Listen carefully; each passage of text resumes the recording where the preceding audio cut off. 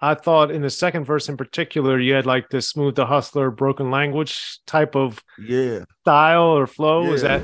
I referenced that a few times throughout. I mean, that's just a staple. After they broke it out, everybody do it. But some people, well, I like to speak like some type of like a lyrical scientist, right?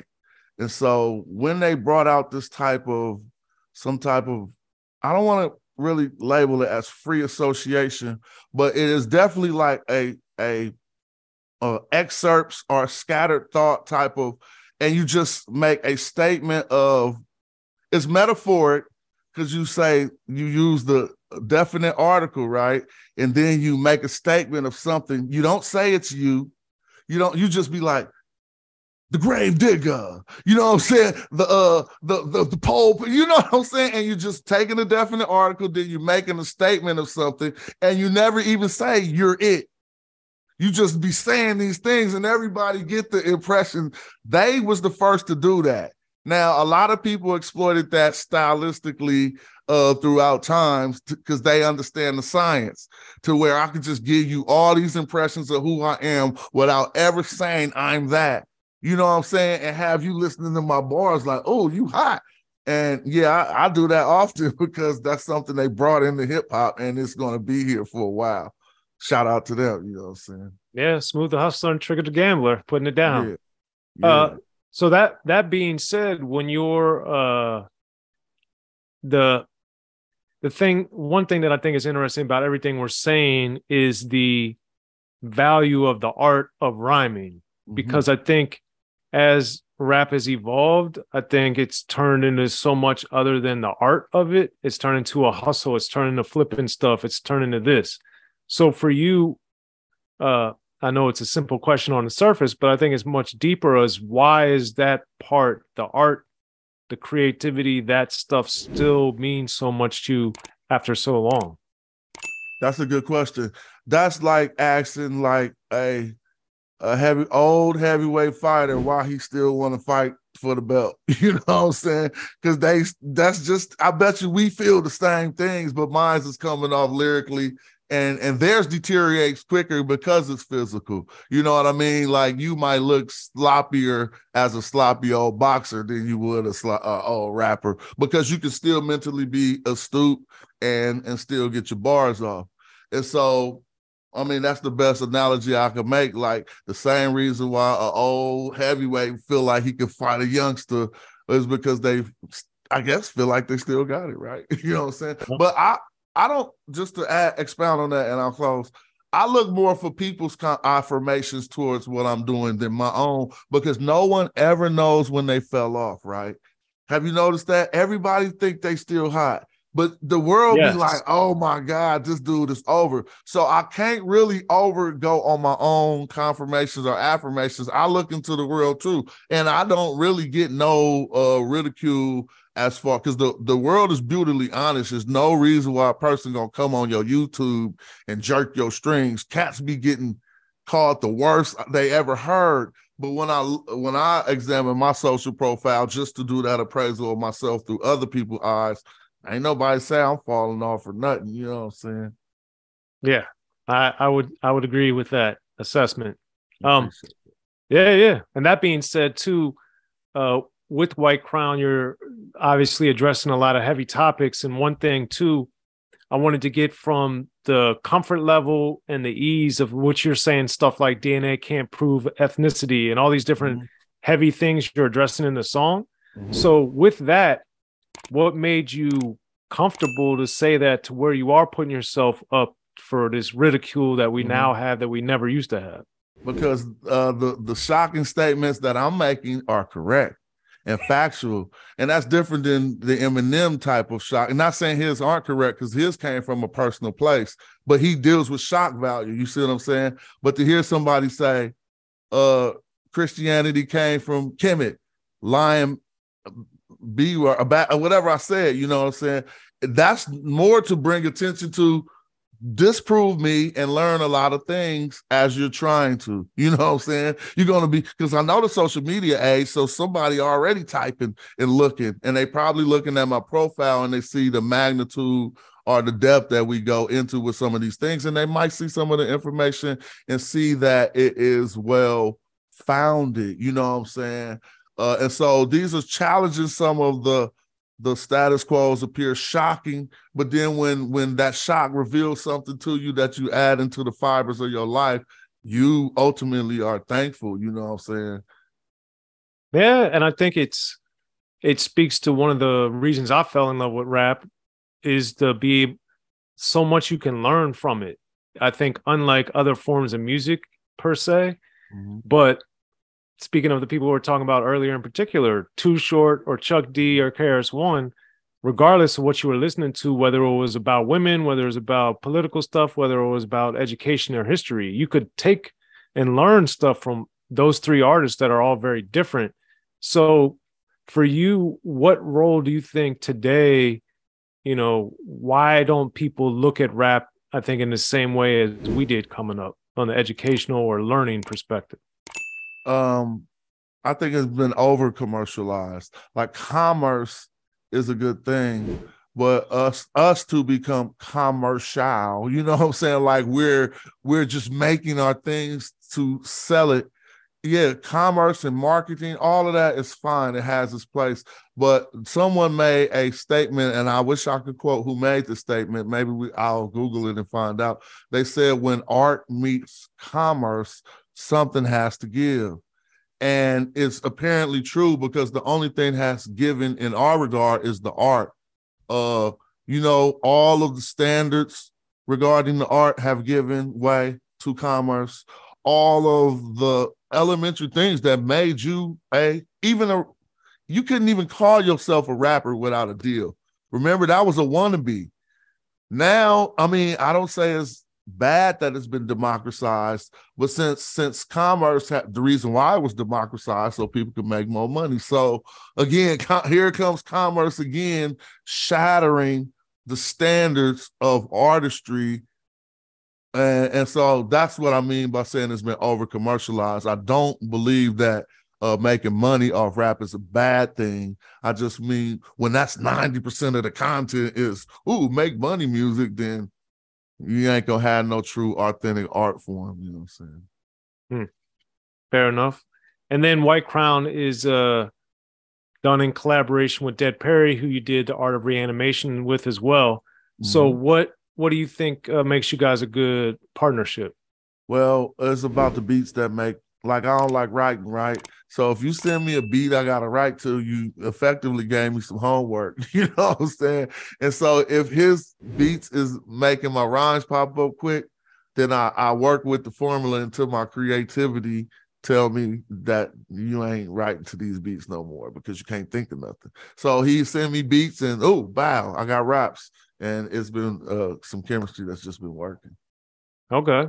And then with White Crown in particular, the Ruler's Back from Slick Rick is sampled on there. Did he give you the beat that way, or did you guys add that later? Oh, well, you know, we got my man scratch that in.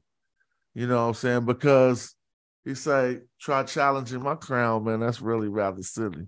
And so we went to DJ Eclipse to, you know how DJs do. They'll find that appropriate cut that match right up with the theme of the song. And I think he did a wonderful job for bringing that out. You know, I agree wholeheartedly. So that being said, also with the Art of Reanimation, your collaboration album with Dead Perry, one thing on there, like Shut Shit Down and a couple of the songs, you were talking about like you growing up, but you were talking about you couldn't join gangs, you were colorblind, how you were fat, you couldn't dance, and how people used to laugh at you back in the day. So for you, what made you want to explore that part of your life, those parts of your background? Oh, when I heard that beat, it happened the same way. So just like that beginning of that beat, I would never rap like that, you know, but it was sounding spoken wordy to me.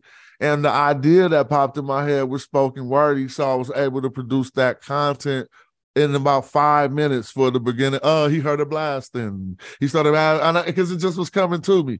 And so when the beat switched up, the narrative switched up, And the rhymes that came to me kind of like was narrative of my younger life.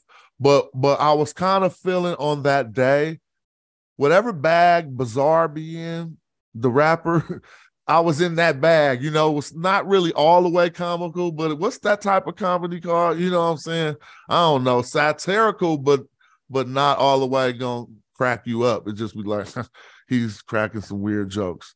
And that's what I was kind of like on in that song. Even talking about, I once cut a dope fiend fingers off for smoking my roaches. You know what I'm saying? It's just like, whatever, you know, it's just like being ill, I guess we used to call it, but it was more comically ill. Yeah. And another recent project was the Big Head Science with the Gift of Science, and moving into a lot of this religious commentary and different things. So for you, as you're getting into these different topics, I know you're writing differently, but philosophically, and as you listen back to your music compared to, say, something back in the day that you did, how do you view what you're doing differently? Like, forget the fans for a second. When you're, when you're, so, it's not so easy, but the only thing that allows me to do it real good is to forget when I forget what I said on the song. And I could hear, like, you know what I'm saying? If I forgot what I said, then sometimes I could be like, oh, okay, this got to be around 2000 or something, because I can start analyzing and hearing the styles and compare it to other periods in my career. But if it's still familiar in my head, you still got the curse of being the one who created it and not being able to be a fair judge of things you created. But in comparison, when I listen to the newer rapper, I think I'm better, yo. I always be like, man, he'll gas him. Like, I'll go grab one of my verses and listen to a newer one and be like, yeah, he clearly, whether or not you like some of the styles or rhyme schemes, you would have to say that some of the depth of the word association and the wordplay has gotten a little bit deeper than it was when I was an elementary rapper. But that's my assessment of myself. Well, break it down. Like, give me a specific example, old and new. So I wouldn't even all right, well, something I said, so all right, I'm gonna try to break it down. So when I was younger, I would be stuck on, so let's think about Big Pun packing the Mac in the back of the act, right? Now notice here that rappers, this is something I figured out. There are certain phonemes or certain small sections of words that make hip-hop audience react different than other phonemes, and particularly the sound. Rappers love it. I mean, the audience love it and everything, right? And so earlier, I knew that as a artist, like, you could just think, go listen to some hip hop, and when cats be like, start getting into it's all kind of different ones too. Opio had one that was a sternly pronounced ER. So he'll be make her quiver, then I shiver. You know what I'm saying? And so these little phonemes or whatever, they get different reactions from people. And when I pointed out packing the Mac in the back of the act, that got a reaction from us too, because it rhymed, it was swift, it was clever, and plus he was hitting those phonemes that make hip hoppers respond. Now I started understanding that earlier, and you can see me giving examples of it. But now that I've grown with it, I'm not just giving you the phonemes, I will give you the sounds and then put a well carved together thought inside of it. So packing the Mac in the back of the act is funny and it's a real thing, but that ain't deep. You see what I mean? But in the same regard, I said something like, I'm like the king of Axum axing. Bring the maxims of Patal back to action. I actually swing my axe a y-axis, 33 degrees west on the y-axis. I was still doing the act and the act and the act too, right? So I know the hip-hop rapper dudes is getting duped into it, because I know how to bedazzle you. This is the art of limericks and lyrics, but some people don't go this deep, right? But what I did, and now that I'm more mature, was actually gave you some history that if you wanted to go in and look at any of this shit, it lined all the way up perfectly. Well, we say the king of Axum is a African king during the Christian era. But I said I was like the king of Axum, asking, bring the maxims of Ptah back to action. The Maxim of Ptah is the first ancient Egyptian book ever written in history. Anyone can Google Maxims of Ptah. And so just to illustrate, now I'm still doing the pack in the Mac in the back, but nah, it's saying something that can actually, and then I have this challenge amongst myself. I'm no longer battling rappers. I'm trying to battle the Songs of Solomon, all of these anti-plural songs that lasted throughout the ages. And I'm feeling I'm getting to the point to where somebody from ancient times could have found this scroll right here called the White Crown and would have been like, he's saying something real, you know what I'm saying? And so, and that's like, I want to battle Socrates and, you know, ancient poets or what have you. So that's, I don't know. Well, by comparison, I guess that's a little different from I didn't mean to intervene through. Yeah, exactly. And that shout out to Too Short, who was probably the inspiration for that type of swag. But we grow, we learn, and I'm glad I was allowed to show change in my life. You know, people would never imagine I got shot at 25 or something like Pac or something. So we never know what some of these young, I mean, cats throwing their lives away right now, but I'm just glad I got to be 47 and learn myself this way. Well, congratulations. It's a beautiful thing.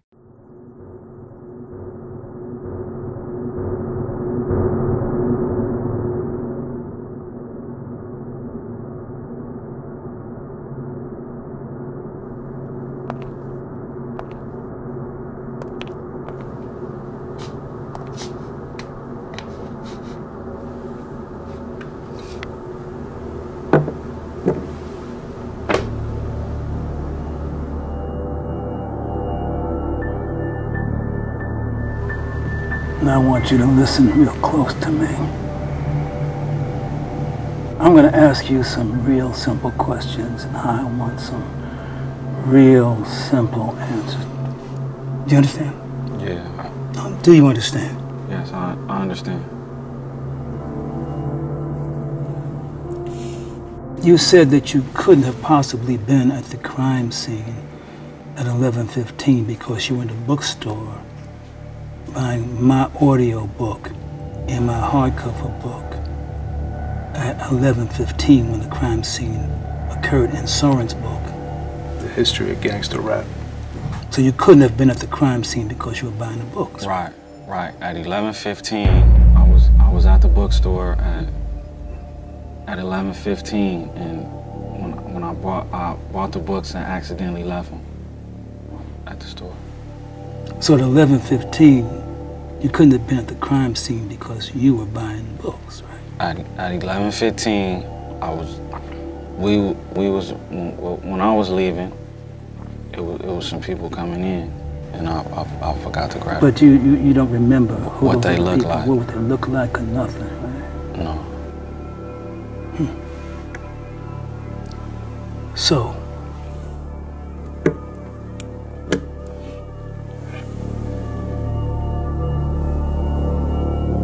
At 12:15, you in the bookstore buying my audio book and hardcover book and Soren's book at 12:15. So you couldn't have been at the scene because you were buying the books, right? Yeah, at 12 exactly. At 12:15 exactly, I was at the bookstore.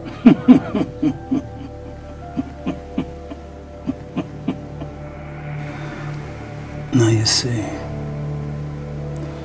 You know you done fucked up. Which no, one? First you said you were at the bookstore at 11:15, and then you said it was 12:15. You know you done fucked up, man. He fucked up. Yeah, he fucked up. He fucked up. Man, you confusing me, man.